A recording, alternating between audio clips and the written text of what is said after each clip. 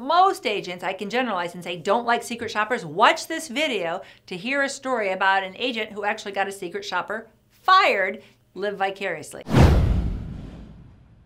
Hello, I'm Sylvia Gordon with Gordon Marketing, and I want to talk to you about an agent from New York who actually got a secret shopper fired. Now, not against all the secret shoppers that are out there doing a good job trying to help protect the Medicare dollar, protect the carrier's interest, and try to weed out bad agents, which is their role. But we all know, if you sold insurance longer than a year, that there are a ton of these secret shoppers that do not do a good job. You used to be able to always pick out the secret shoppers because they were always like a 35-year-old woman, and she's like, I'm shopping for my dad, I'm trying to help my mom, and you always knew they were a secret shopper because they'd ask really weird, intense questions that no actual person would ask.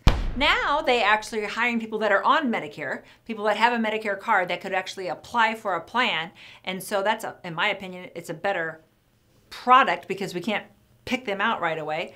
And ideally, since it's your right demographic, you might have somebody that's actually asking appropriate questions that an actual consumer on Medicare would ask. So what happened to the agent in New York is that he got a complaint. One of his agents got a complaint, and the secret shopper said that the agent said that there was a benefit that he mentioned in the plan that was not in the plan.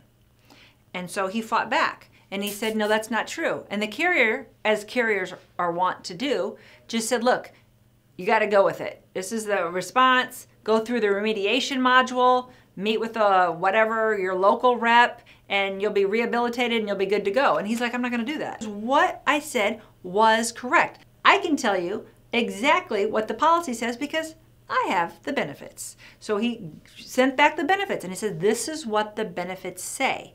What I said was true. So he said, I'm going to fight this. And he fought it to fruition. He said the secret shopper lied.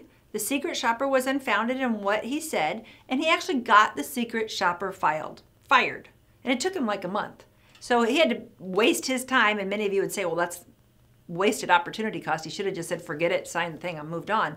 But the point is, you do have rights as an agent. And we do sometimes feel like this is an unfair system with these secret shoppers. They're calling us. I can always tell a secret shopper calls me because they're like, hey, I need to buy the Coventry HMO Plan 2. And I'm like, okay. I said, well, why did you call me? And she'll say, well, I got your number from a friend and she recommended you highly. And then you're always like, oh, well, thank you. You know, you're always so flattered by the, then you say, well, who exactly? You know, I want to think who it was.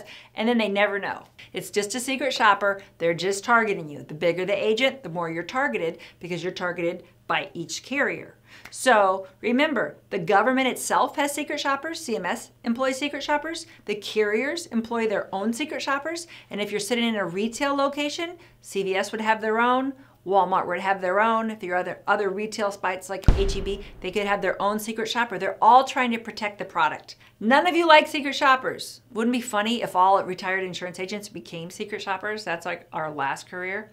But just remember, you do have rights, and when you are in the right, not just with secret shoppers, but with any type of agent complaint, that you do have the right to defend yourself. Take the appeals, what's the word I want? Take the appeals seriously, and enlist your FMO to help you to put your case together, that if you are not guilty of something, that you don't just take it because it does accumulate on your record. You do have a scorecard with the carriers. If this video helped, please subscribe, work with Gordon Marketing, call us if we can help you more. We have over 503 training videos on our channel, and we'd love to work with you more.